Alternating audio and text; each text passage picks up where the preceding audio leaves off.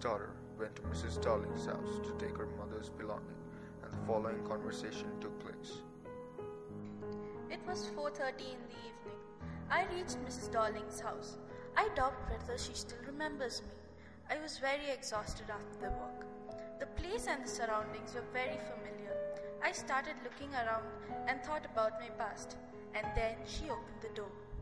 I wanted to talk to her, but she told that it wasn't a convenient time.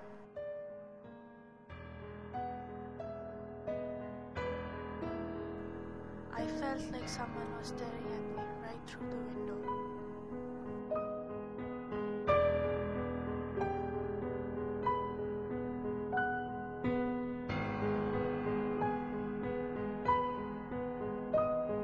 She walks away with disappointment, and she starts thinking about her past.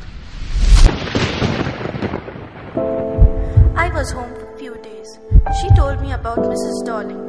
I had never heard of her, but apparently she was an old acquaintance of my mother whom she hadn't seen for years. She had suddenly turned up and renewed their contact. Since then, she had come regularly. Every time she leaves here, she takes something home with her.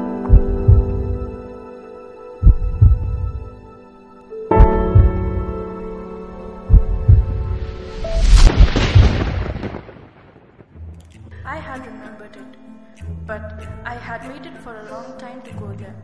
Initially, after the liberation, I was absolutely not interested in all that stored stuff, and naturally, I was also rather afraid of it. Afraid of being confronted with things that had belonged to a connection that had no longer existed, which were hidden away in cupboards and boxes and waited in vain until they were put back in their place again, which had endured all those years because they were things.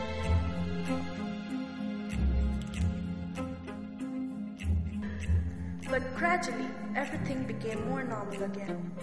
Bread was getting to be a lighter color. There was a bed you could sleep in unthreatened, a room with a view you were most used to glancing at each day. And at one day, I noticed I was curious about all the possessions that must be at the address. I wanted to see them, touch, remember.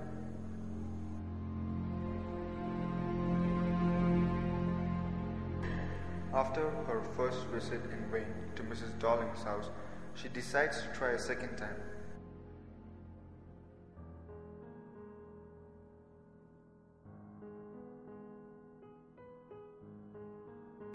I knocked at the door, and a girl about 15 opens the door.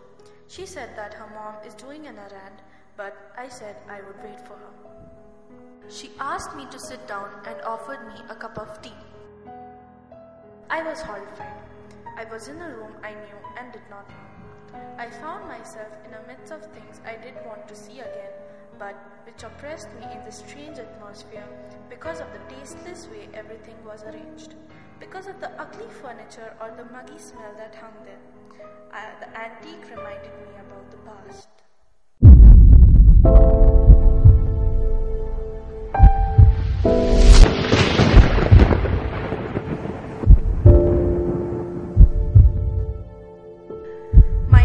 The acquaintance had a conversation between each other.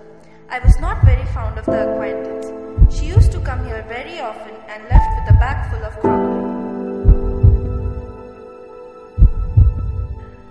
That day, out of my temper, I questioned my mother about the relation between her and the acquaintance. We argued for a while, but she left me speechless.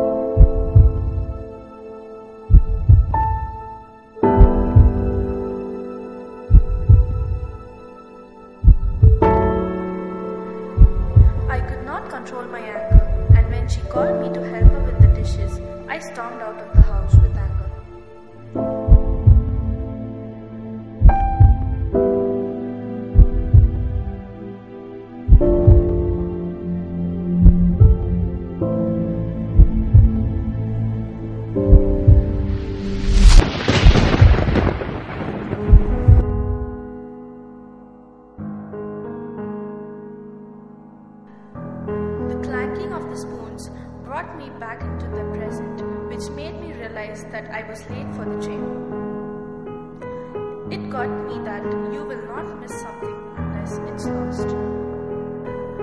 Now I remember my mother's love and how I am missing it.